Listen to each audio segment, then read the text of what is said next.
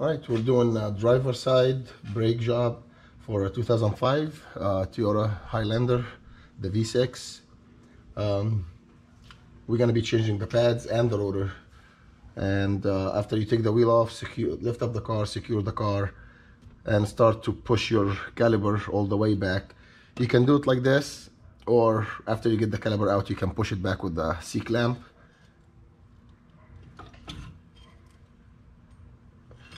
See, I'm going between the pad and rotor. I don't care because I'm changing the rotor, so I'm not worried about this rotor. But if we're not changing the rotor, so we actually gonna go in the middle of the rotor and push. But in this situation, we're changing the rotor, so that's it. We have 2 bolts for the caliper, 14 millimeters, and we have 2 bolts for the bracket. Back there is 17 millimeters. So let's get to it.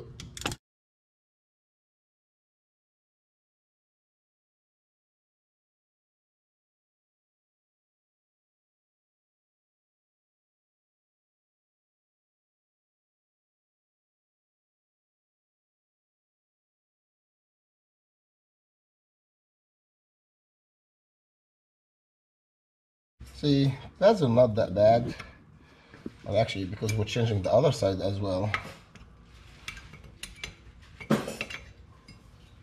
Yeah, this side is not bad, but I'm gonna change both sides anyways.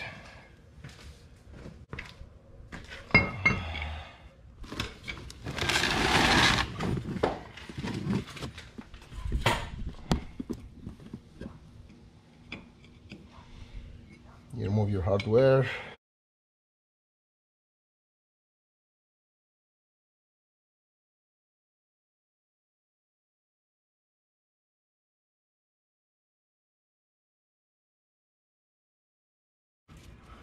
There's a lot of rust here, but it's just surface rust. It's not dangerous rust.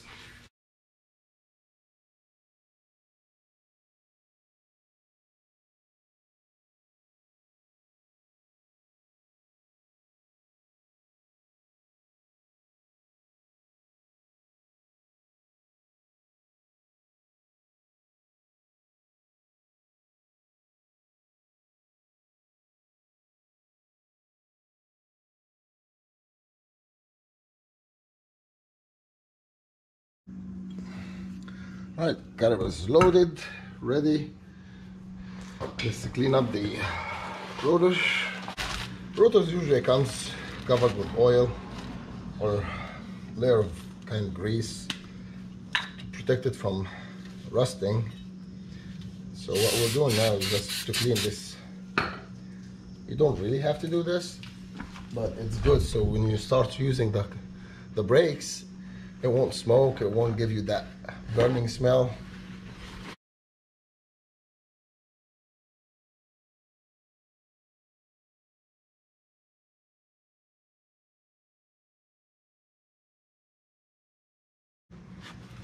All right, so we grease the pins inside, we put them back in there. It's a little bit rust where the calipers go, with the bracket goes. I just put a little bit WD-40, so next time will be easy to come out. And now we're ready.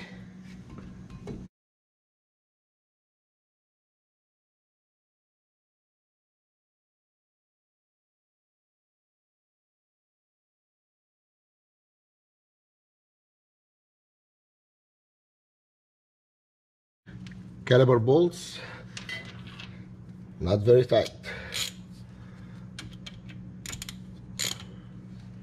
That's good. That's good.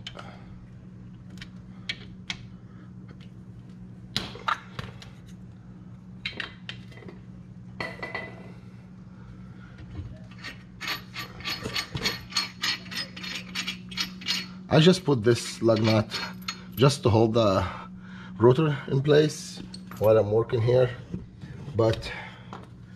and this side is finished.